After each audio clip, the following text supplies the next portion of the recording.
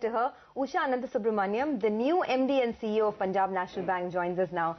Ma'am, good morning, and thank you for joining us on the show. Everyone would like to know, what would be your 3 or 5 pronged agenda as you enter the bank in order to solve the asset quality issues that the bank has been plagued with for so long? Well, PNB comes as a bank, with more problems of asset quality. I mean, for one would say the traditional methods of approach, have not yielded great results. So as I take over, I would look at some more innovative ways of tackling the NPAs. It's a few hours that I've been in the bank, but I think the kind of the ready-made solutions are not getting the right kind of answer or the results for the bank. So, I have already asked my team, and there has to be a lot of out-of-box thinking and on how the stressed borrower and the stressed bank meet, and how we can take forward. Okay. Well, before I come to specific questions on bank NPLs itself, Usha, how have you looked at the reforms announced itself? What stands out? Was anything different? The Indradhanush announcement. See, Lata, for one, I would say that first time there has been a comprehensive announcement that has been made, which we need to really appreciate, because always it used to be in bits and pieces, maybe maybe a capital infusion announcement or something here and there. But it's also a collation of already known announcements. But it has been made comprehensive. I think there is, we need to look at positive, because there are 2 ways of looking at it. But I, for one, would look at it more positively, because it's a beginning. Any announcement or any reform measure has 2 sides of the coin. You have the good and the bad. But as a public sector, banker, I would look at it as a beginning of the reform. See, when in 91, 92, when the reforms were made, again when the deregulation set in, private players were announced. There was again, what will happen, and automation, all these things. So today, these kind of 7, in a way, I would say it's a step moving forward in the reform agenda. But don't you think that some of the issues, like say the Bank Boards Bureau, don't you think that adds an unnecessary level of bureaucracy and could perhaps slow down the decision-making process? See, ultimately you need to get into professionalism. All these days we have seen bureaucracy dominating. It's going to be a set of people coming in. It's not the bureaucrats alone who, hardly a representation or 1 or 2 people are going to be there, because they form part of the setup. They run the ministry, so they ought to be there. So the rest of it, if the professionals chosen, and of course the regulator is going to be there, the rest of them, if you really bring some experts, professionals, I think that will give some fillip to the way the selection happens, the way the non-official directors, because what plagues the public sector banks is, from my point of view, it is the board. You need to have real professionals running the board, and a lot of professionalism needs to be inducted. If this bureau is able to put in a lot of independent directors, you are confident that it will make a difference to the way banks are run? It will make, because when you get, say, for example, you place an IT expert, you place a legal expert, you place a HR expert. These are the things that the bank wants these days. It is not, the mundane kind of directors who come and attend the board meetings. I, for one, would, voice for and demand for senior professionals, because that is what is required. You have a whole lot of IT, but it's a kind of a routine thing. What new things can come on the table? And if you have a HR expert coming in and telling, see, the public sector banks are in the, the HR has to go miles. The I wouldn't call it management. I call it maintenance. So the development aspect, because see, you are in a very different situation now. One, that the new wave of the new genre of banks coming in will see talent migration. So how are you going to nurture talent? How are you going to retain talent? It's not only acquisition. The next 2 steps are more important. So where an HR expert sits on the board is going to give you, I wouldn't say... So you lay great store by the quality of the board? Yes, I go by professional expertise on board. Okay. Not the number or the heads. All right. You were in Bank of Baroda a few years ago. Right.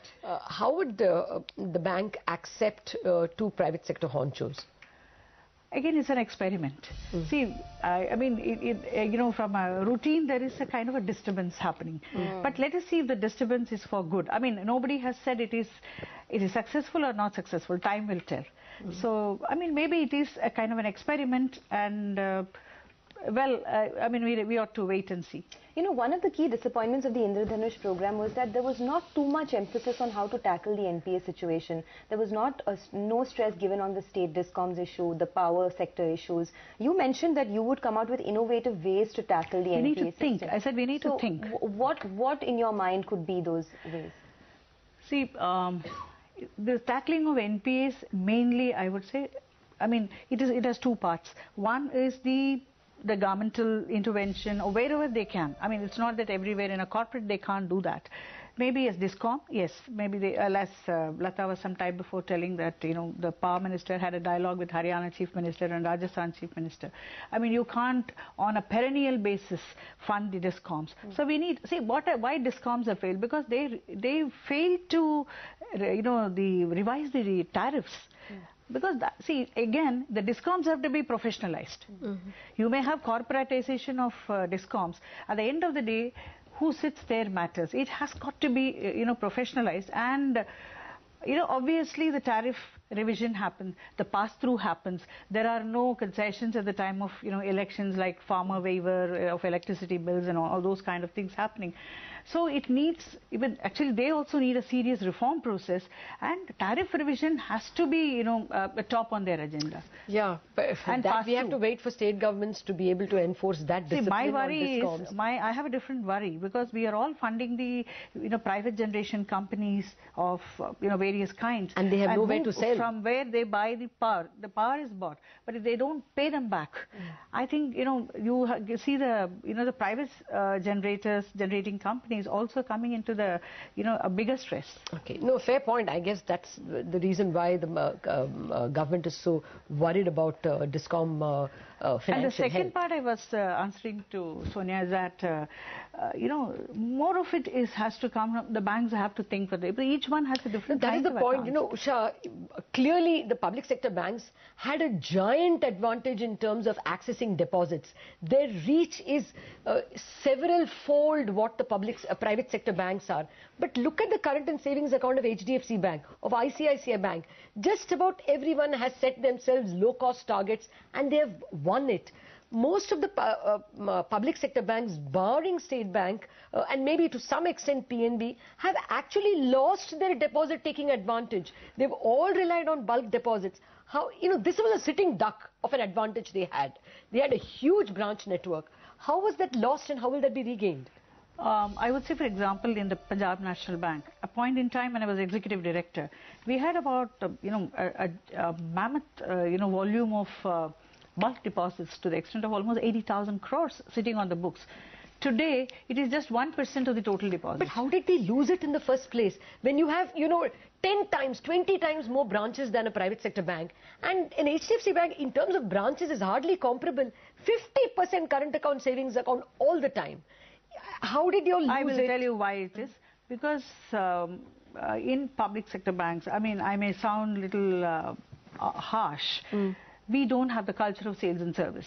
I mean, I'm very, you know, candid on that. But can that be changed? Yeah, that is what is to be changed. Every public sector bank has to transform itself. It's a transformation process where they need to change and become a sales and service organization. See, no more people were all sitting in a seller's market. So it's still that, you know, the mindset of a seller's market has to be totally rehashed, and you have to feel that you are a part of the buyer's market. And the sales and service culture has got to be inculcated. That is a challenge. There's a real challenge in public sector banks, because that would only get you CASA. See, for example, Punjab National Bank has got 7,000 branches and about 8,500 ATM. That's the size. Maybe next to the State Bank group, it would come in. But how, you know, I mean, the challenge is, that's what in my address I said, that, you know, we need to become a smart bank with sales and service culture. That would be the the transformation that we need to undertake. You did mention that, you made two interesting points for the power space, where you said discoms need to be professionalized and tariff revision needs to be on top of the agenda. The other space that has been hit very hard is the metals or the steel sector, and the exposure that banks have is immense to this sector. What do you think could be done for this pocket? See, here some government intervention will be certainly required in terms of anti-dumping duties and, hiking the import tariffs, those kinds. I mean, certainly there is a role for the government. What has been done is a little, I would say it's too little. 2.5% was announced. 2.5% is too little for this. And here, I say the government can support by, kind of creating a barricade for, imports of cheaper steel or whatever. That's the major sector. That's one part of it. Secondly, otherwise it'll take time to revive this. Although you had this gap at Mahila Bank, you must have been in touch with your colleagues in all other banks. What is the sense you're getting? Even FY16 is a washout as far as NPLs are concerned. In the second half as well, we are going to have a few more NPLs than we had in the first half. See, banking is one where you cannot live without NPLs. See, no, I'm asking you the trend. Is it at least reversing, or are we going to keep rising at a fast pace? It depends on how the economy is going to move. Generally we hear those cliched words, the green shoots are up, and people say that here and there we are seeing. Whether more shoots will give place will tell that, the NPL, or, again, I would say when you take the percentages, it's a denominator effect. If your credit growth picks up, then possibly there will be, in terms of the percentages that we look at, the denominator could help. But that is, again, a jargonistic and a mathematical way of looking at it, just working out a percentage. But the real reduction has to happen. And as I took over at the Punjab National Bank, what I could see was after 8 quarters, there has been, I would say, 8 basis point reduction in gross NPAs and 1 basis point reduction in. I said if the trend continues, I said we can be moving. I won't say the clouds are over. There is a small, streak of this that gave me, and the provision coverage ratio also went up. So with all these things, there is some, some light or some hope. Hope is a great companion, but we have to see how we journey through. All right. Usha, thank you very much for dropping in our studio, and all the very best. Thank you so much. For your innings. Thank you so much. And Punjab National Bank is a great bank, so how we move forward as a big team to take forward and make a difference in whatever concerns that we have. You are big enough to make a difference to the nation, so all the very best. Thank you so much. Thank you. Okay, we have to take a break on that note. Thereafter, Amit Rathi will join in for a curtain